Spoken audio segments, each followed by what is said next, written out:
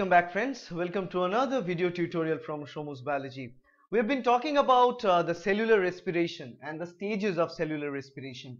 In the last video we saw the different stages of cellular respiration. Starts from glycolysis, then pyruvate dehydrogenase complex, Krebs cycle, and at the end the electron transport chain that helps to finally generate energy by utilizing all the macromolecules after the digestion, which are carbohydrates, lipids and proteins.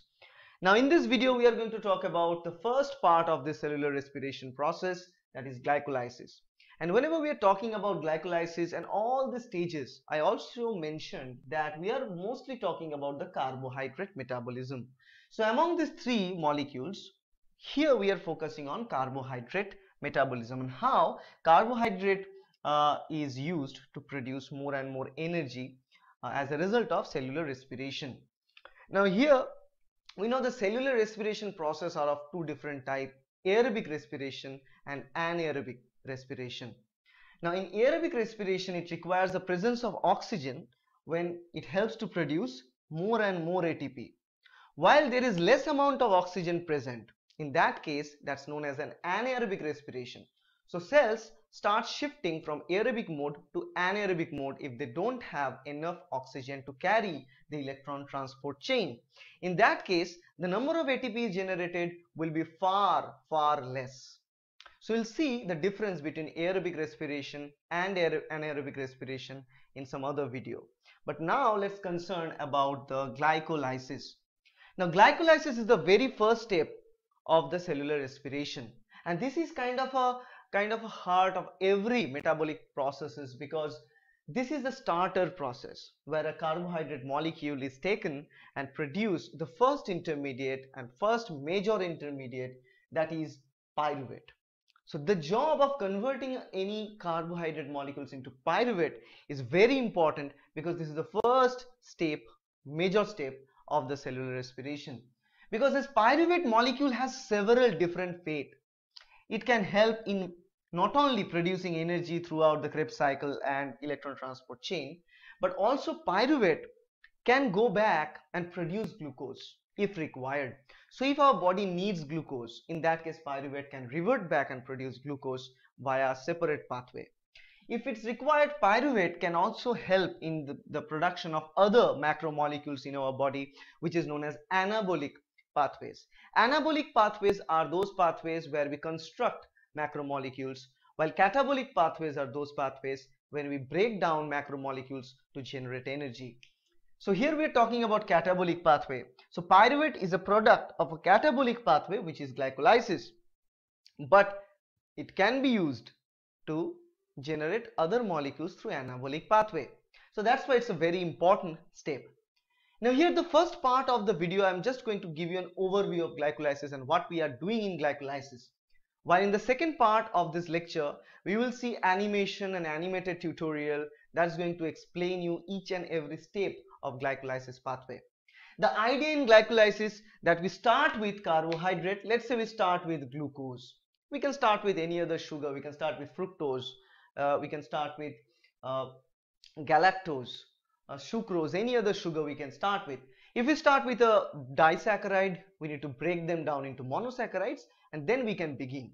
So if we have polysaccharides, we need to break them down again into small fragments or monosaccharides, then we begin the glycolysis.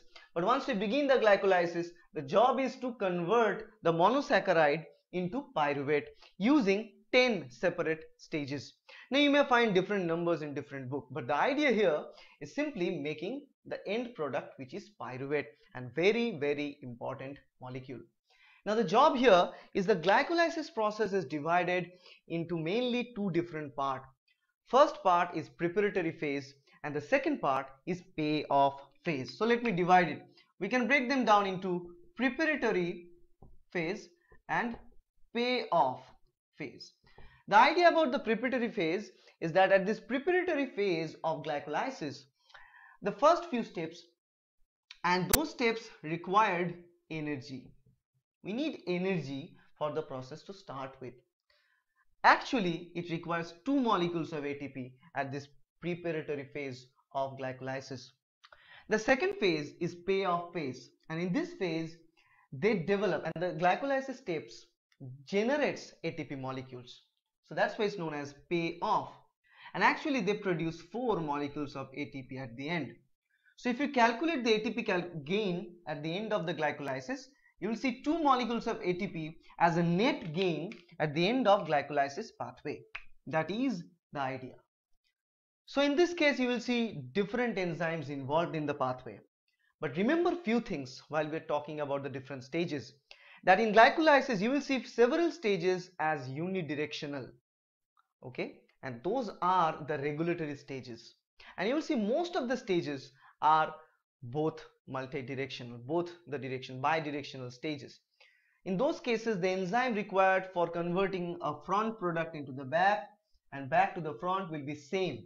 While that unidirectional stages, which is one of the stage, if I give an example, the first stage of glycolysis, conversion of glucose into glucose 6-phosphate.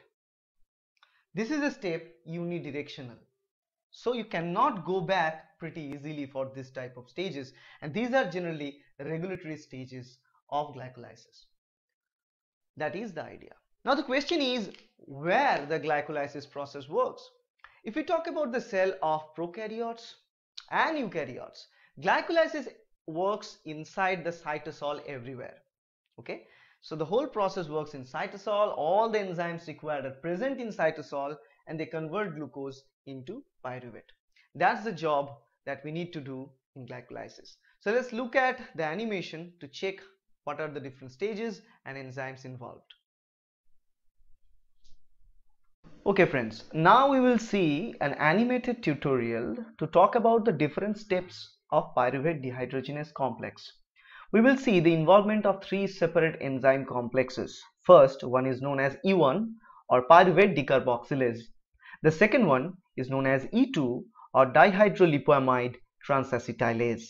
And the third one is E3 or also known as dihydrolipoamide dehydrogenase. As the name suggests of each of the enzymes, they have associated functions to play. Now if we look at the 3 different part of or 3 different subunit of this PDC complex, E1, E2 and E3, and if we look at the overall reaction scheme, that is we have pyruvate and we have coenzyme. So this COSH and pyruvate together form acetyl CoA, and the carbon dioxide is released from the pyruvate structure. That is our idea at this point of time, and it will also reduce NAD into NADH plus H plus. So if we look at here in this picture where you see E1, E2 and E3, 3 different subunits of this pyruvate dehydrogenase complex. The first subunit, that is E1, is linked with the process of transferring and modifying pyruvate and releasing carbon dioxide from the pyruvate. That is why it's known as a decarboxilase enzyme. This enzyme does the job of release of carbon dioxide. While E2, if you look at here, E2 is involved with the process of production of acetyl CoA while transferring the coenzyme A into the acetyl the group, that is a carbon group that is present. So the products of pyruvate dehydrogenase complex has already been produced right after the effect of E1 and E2. So what is the importance of E3 at the end? The answer to that is E3 is a subunit that is required to re-establish everything so that the process can continue in the next round, because E3 helps in the process of recycling NAD by converting NAD into NADH, and in that case NADH produced from this step can be used to generate energy via the process of electron transport chain coupled with the ATP synthesis during the process of electron transport in mitochondria. So let's look at here the overall process and how it begins. In order to generate acetyl CoA, the PDC first convert pyruvate into an immobilized activated acetaldehyde group using one of its subunit enzyme, that is E1, known as pyruvate decarboxilase. In this case, if you look E1 is a bound, it has a bound coenzyme thymine pyrophosphate or TPP, which readily forms a strongly nucleophilic carbon ion. This is the carbon ion that formed by TPP. The carbon ion formed on the coenzyme TPP then performs a nucleophilic attack on the 2-carboxyl carbon of the pyruvate, and as it's going to this nucleophilic attack and release one carbon dioxide molecule, and that pyruvate other carbons will be linked to the TPP carbon there. After the carbon dioxide is released, the immobilized molecule and the TPP rearrange their bonds to form a bound active acetaldehyde. We call them hydroxyethyl TPP. After the carbon dioxide is released, we have this active acetaldehyde structure at the end, which is kind of a little more stable than the previous TPP structures. Now next, the 2-carbon molecule is transferred to coenzyme A, forming an important citric acid cycle metabolite, acetyl-CoA, via a lipoic acid coenzyme bound to the dihydrolipamide transacetylase enzyme or E2 enzyme. So here we see this is the E2 enzyme and this is the bound form of the E2 enzyme, and here this step most likely another carbon ion is formed, and it is created by a basic amino acid present on the pyruvate dehydrogenase complex, more importantly between the E1 and E2.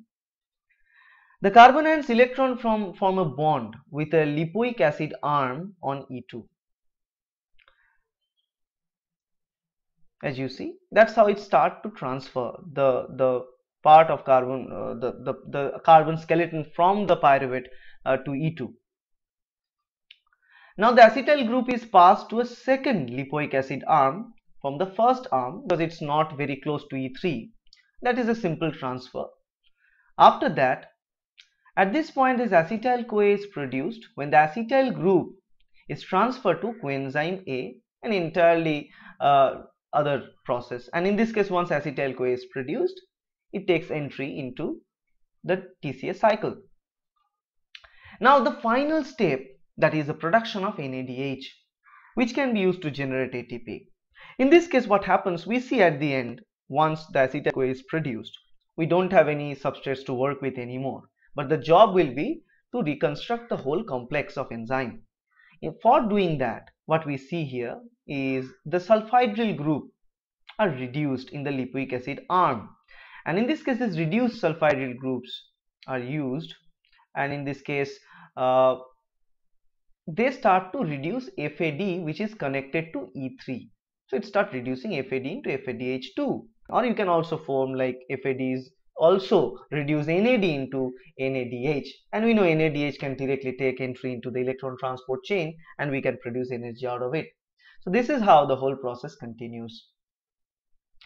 Now one important fact about this, if you look at electron microscope, in electron microscopic image here in the left hand side, the E. coli pyruvate dehydrogenase complex is 4.6 million Dalton in size and comprised of 60 polypeptide sequences.